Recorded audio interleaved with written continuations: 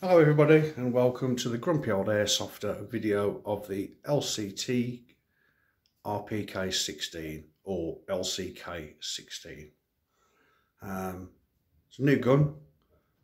In fact the real one's only been in service with the Russians for just over a year, and it was a bit of a bitch to get hold of due to coronavirus. So we had Red Wolf. I initially ordered one from. I had the one in stock. Couldn't get it in the end because of EMS shipping to the UK was suspended. So I cancelled that order. Tried to order one with Gunfire, who'd sold out on their pre-orders. And in the end, I managed to find the last one in Europe, I think, with these guys, Hristo Airsoft, in Croatia. 5 days to get to the UK from Croatia. Can't fault the service from Hristo. They also use GLS shipping. I flatly refuse to use anyone who will use UPS because UPS are a bunch of fucking cowboys who've lost multiple parcels and try to use coronavirus as an excuse for shoddy service. Anyway, it arrived safely. It's in a massive box. I'm not doing unboxing videos because I'm not an attention-seeking whore like some YouTubers. I'm sure you don't want to see a box. I'm sure you want to know about the gun. So here we go. It is made of steel and polymer. There's only one piece of it made of aluminium. That'll be the stock tube, just like M4s and all those other kinds of guns. So nothing unusual there. Cuts down on weight. Probably saves money on production costs as well. I've stuck some magnets to it already, so you can see where the steel parts are. We'll start at the front. We've got the flash hider, solid steel, outer barrel, gas plug housing, gas tube.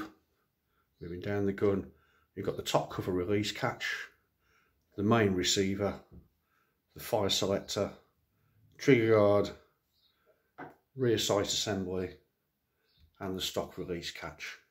I think that's about all of it. This is, like I said, the stock tube's aluminium. The stock is polymer with a rubber butt pad.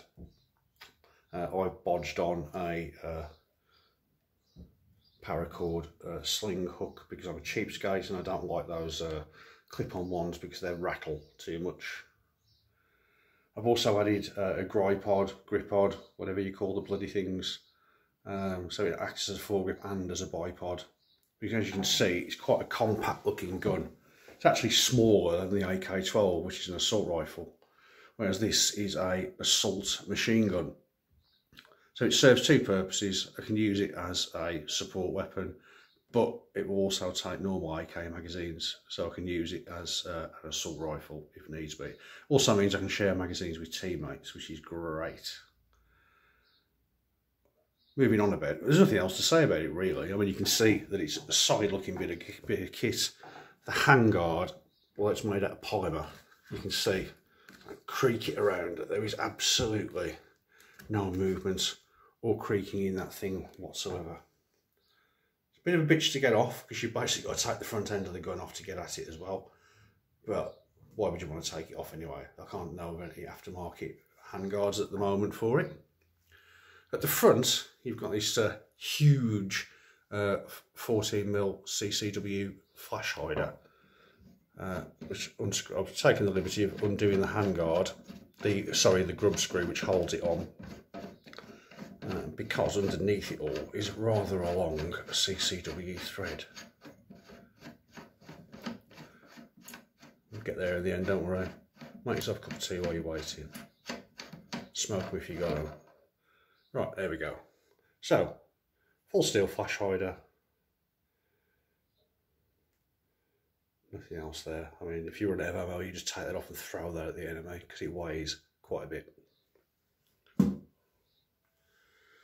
At the front, LCT have added some kind of spacer. It acts as a barrel stabiliser. It's not particularly tight or anything like that. It's made of steel. Got a little cutout in it.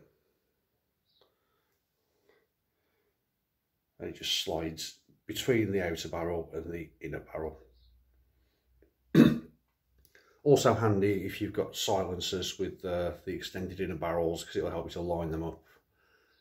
Keeps it nice and tight if that sort of thing floats your boat. Put that down as well. And at the front, by the way, excuse the floor, I haven't finished the floor in this room yet. This has been my new man cave. At the front you can see the inner barrel rather, is crowned. And it comes right to the end of the outer barrel. Now, that's great. Just remember, if you're going to fit a tracer unit to this thing, if it goes too far down the thread and the inner barrel ends there and your tracer starts here, it might not activate the tracer unit when you fire the gun. Something to bear in mind, no great big deal really. LCT actually now do a range of AK flash hiders with tracer units built in. That's the next thing that's going to be going on one when I can actually find one in stock anywhere. It's got a tactical fire selector on it, as you can see, whatever they call it. With this little catch on that you're supposed to be able to use your thumb to activate. Great if you're right-handed. I'm a caggy lefty, so it doesn't really work for me. Obviously, it's really stiff, like all LCT guns when they come out of the factory, which is great. I'm not going to start talking about the internals because I'm not going to take it apart, because if it ain't broke, don't fix it. What I will say is, when I got this gun from Haristo, it was doing 420 FPS, which is way over the limits for UK. So I'd preempted that by buying an M100 spring. I put that in. The gun was doing 380 FPS, which was a bit of a surprise. Couldn't get that down, so I had to fit an M90 in the end, and that is giving me 344 FPS. So it shows you that the air seal in this thing must be absolutely phenomenal. Like I say, if it ain't broke, don't fix it. You also get with it this thing, a dirty great big 2,000 rounds electrically winding drum magazine. When it's on the gun, all you do is push up on this lever and that will activate the feed inside the drum mag. It works off 3 AAA batteries. It's not particularly heavy when it's empty. When it's full, it is heavy. Something to be worth bearing in mind. I personally hate slings. The sling is the tool of a lazy soldier, as I was once told. However, on a gun like this, I think a sling is pretty much a prerequisite, especially when it's got a full drum mag on it. Nothing else to say about it really. To get into it, all you have to do, if I can do this one-handed, yes I can, is unscrew this nut, and the back should just pop off. Come on, you bloody thing. Is it? One sec. I'll just hold the camera. Alright. Take that off. There you go. So, there you can see, if that kind of thing floats your boat, there's the inside of the magazine. Nice little touch. I have got batteries in this already.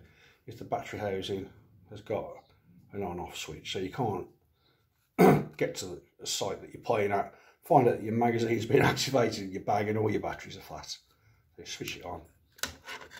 And all things being well, if I push this lever up,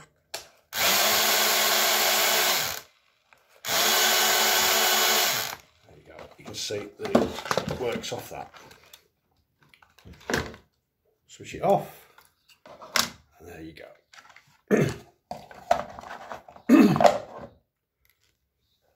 But what if you don't want to use it with the drum mag? Well, the beauty of a gun like this is it takes other mags.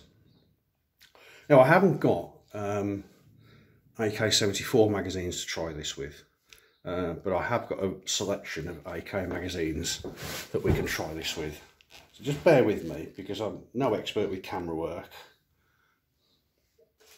and we'll go through them one at a time. First of all, we'll try it with the TWI Mort magazine. There you go, clicks in nicely. There's no backward movement on it, which means that will feed well. I haven't had a chance to fire this in the field yet. These things are gloriously oversized and completely impractical. They only hold about 150 rounds, but God, they look cool.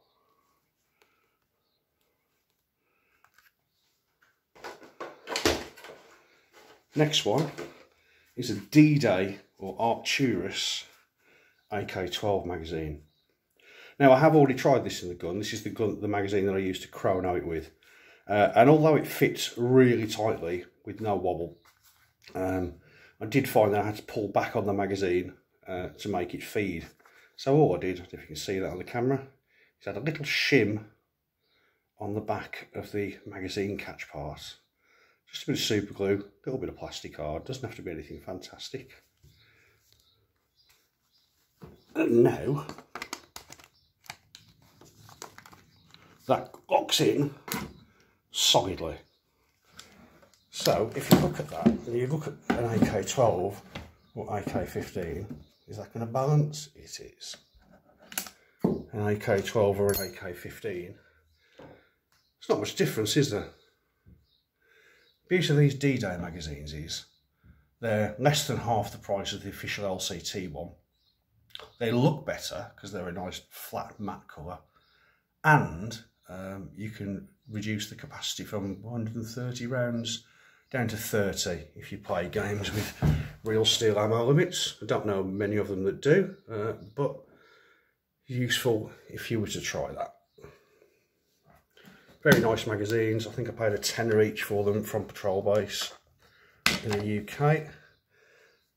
After those idiots at Taiwan Gun used UPS to ship an order, which promptly got stolen by someone at UPS, and then they're bound to get their money back. Next magazine. Now, I know these are AK-47 magazines, but if you're an anorak, then switch off and go away. I'm not really interested. So, 47 magazines. This is just to show. Can I do this one-handed? There you go. In it clicks. Bit of wobble. I'm not sure if that will actually feed or not, but you can see that it engages on the magazine. So that's a Cyma AK-47 magazine. Now, Cyma magazines fit in everything anyway. I've never had any problems with Cyma magazines. So, confident that 74 magazines would fit as well. Next one we have is this is an LCT AK-47 magazine, steel as well. Let's see what that one does. You'd expect this to fit, wouldn't you? There you go, fits. No real wobble. Solid. This is actually one of the harder to get 130 round LCT magazines as well. And finally, the only other magazines I've got, because I've got an AKM, is an E&L AK-47 magazine. Now, I had to shim this one as well to get this one to feed in my LCT AKM. So let's see what happens in my LCT RPK. Oh, nice click there. No movement at all. Nice shimming, if I say so myself. Okay. And also, you'll see, if you can see on there, LCT have fitted a magwell spacer as standard on this gun. See it in there? Now, that was a real pain in the arse previously because they were 20 quid each, if not more, and you can never find them in stock anywhere. It does make your magazine changing a lot easier. Right, it's preliminary impressions of this gun really. I haven't had a chance to skirmish it yet. I'm planning on going to a Milson game in a couple of weeks' time where it's probably going to get a very good run for its money. But initial impressions are, this is absolutely solid. It shoots well, it's got a very good air seal, it's compatible with a lot of different magazines, it's incredibly compact. And if you've handled an old style RPK, you know what I'm talking about. It's less than half the price of a PKM, of an LCT PKM or an RPD. And it can be used in the assault rifle role as well. So it's the best of both worlds, really. It wasn't cheap, but quality never is. I would say if you can find one, and if this is the kind of gun that floats your boat, you should really get one. When it's accessorised or anything like that, and all the other bits and bobs are done, I may post up some comments on how I got on with it, how it shoots, how, you know, any issues that I have with it or anything like that. But so far, everything's good, and I hope that you found this video useful. It's the first video on this channel. I'll be back with many more, hopefully. Fingers crossed. Take care, guys. Catch you later.